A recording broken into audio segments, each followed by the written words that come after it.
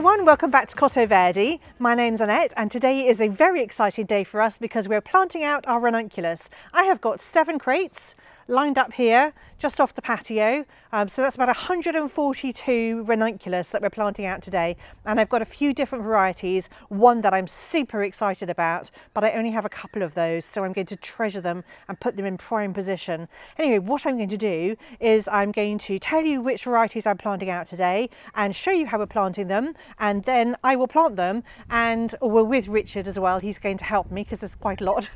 And then in a few weeks time I will have an incredible display and I'll be able to show you what we've got and how they look.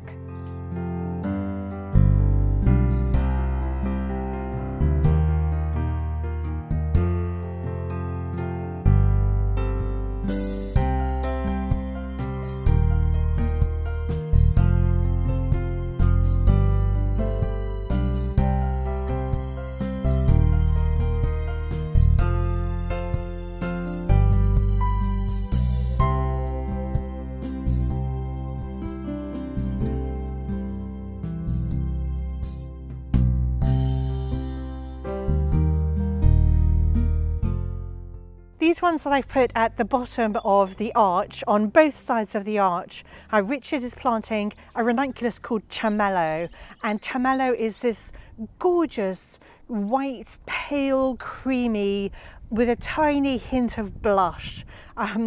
It is just a gorgeous, gorgeous colour, and I think it's going to look really spectacular here. It's going to tie in really nicely with the roses that will hopefully be just starting to flower as the ranunculus are flowering. We'll see. I don't know if that's going to work. The ranunculus may be going over, but I think it's going to be really nice just to have a strip of them at the bottom of the archway here. So round the other side of the archway here, in this little empty space here. Oh, Cosmo's so cute. So, I'm very distracted by him all the time. In this little bunch here, so with my ranunculus last year, I didn't label them when I pulled them up, so they were all mixed in together, and I've got a jumble of everything that I've bought in the past. So none of these pots are labelled, but they've grown back really nicely. So this is going to be a sort of mix and match, tutti frutti combination of things like marshmallow and charmallow and everything that I've grown before. It may end up being predominantly pink because I do find the ranunculus tend to come back quite strongly with more of the pink colours, but we'll see. I just think it's going to be a lovely splash of colour, and I think that's a good spot to put them until I start planting out my dahlias, because I'll definitely have dahlias here when the ranunculus are over. This tray here is a tray of marshmallow. You can see the roots are coming out of the bottom, so they definitely need planting out, but they're really nice strong plants. Marshmallow is a gorgeous, it's like the perfect pink colour, like a pink marshmallow, so I'm going to go and plant these now. I think this is a really good spot for them. This is a red bud that we have here that's about to come into bloom, and I've also got a peony called Kansas in this bed here, and it's mixed in with some other sort of white colours and things like that, and I think it's going to be a really good spot to put in some marshmallow coloured ranunculus.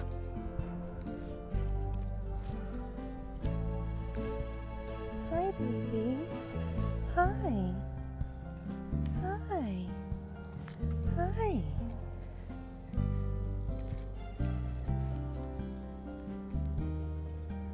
Yes?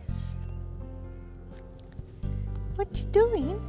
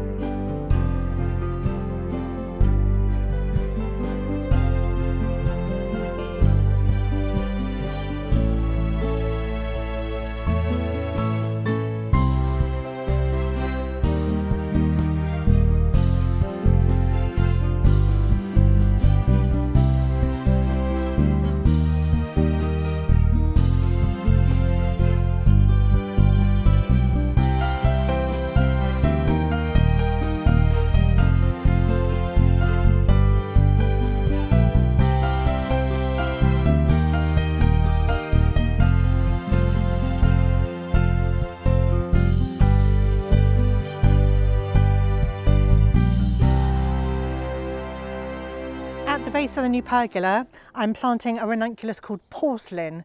Now porcelain is this gorgeous combination of blushy pink with cream and some off-whites, and it's just a gorgeous combination, and I think it's going to look spectacular on either side of this pergola because I've got some gypsophila that's planted down there, so until that comes into flower I think it's going to be really nice to have the ranunculus there, and I may well leave these in and just see if they grow back.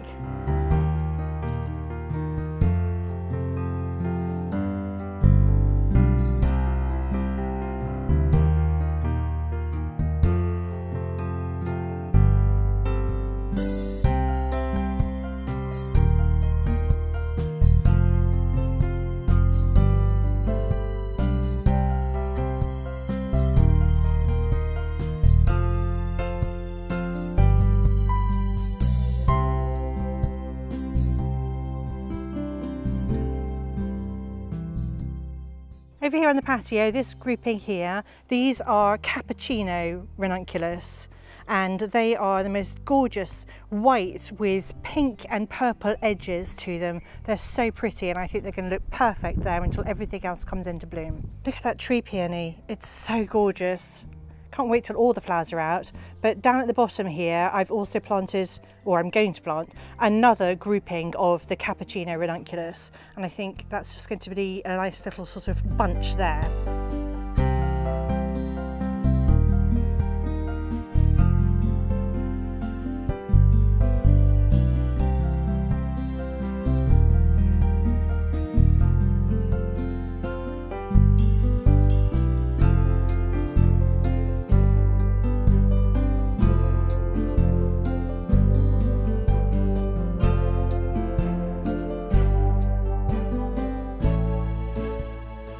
These 4 pots here are super special. They are butterfly ranunculus. They're called Ariadne, and they are incredible. So first of all, they've got much bigger leaves. Can you see the foliage on these? They're just huge. So I was supposed to have 6 corms, only 3 grew. 1 is sort of okay, but it's much slower, and the others have not come to anything. I don't know why, maybe they're just more difficult. I can see a pest has been at that one. Let's take that off. Anyway, I'm going to put a picture up of what they look like because it's hard to describe, but they are big and blousy, and they're not as full as other ranunculus, but they just have the most incredible presence, and the colours of Ariadne are very similar to, well, I don't know what they're similar to actually. They're just blush, cream and pink, but it's a really soft coloration. Anyway, I'm going to be planting them here right outside my kitchen so I can appreciate them as much as possible, and also so I can monitor the slug and snail situation. If you haven't seen my previous videos, these tulips here are called Tropical Impression, and they are just so gorgeous. One of my favourite tulips ever, these and Menton. I just think that coloration is spectacular. It's such a warm pink and apricot colour, I love it. This is a ranunculus that we left in last year, and it's just coming into flower now. We didn't leave it in on purpose. This whole bed here was ranunculus last year, so we just missed a corm when we were digging them up. This is also another ranunculus corm that we seem to have missed last year. I wish I could remember what the varieties are, but it's very possible that this one is Porcelain. It's definitely got that coloration.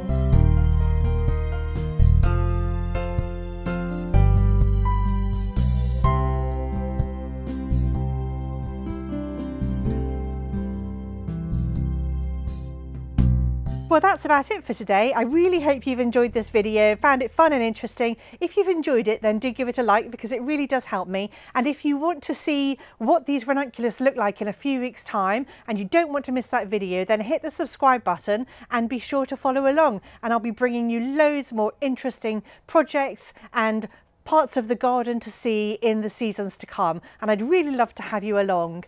Anyway, thank you so much for watching, and I'll see you all next time.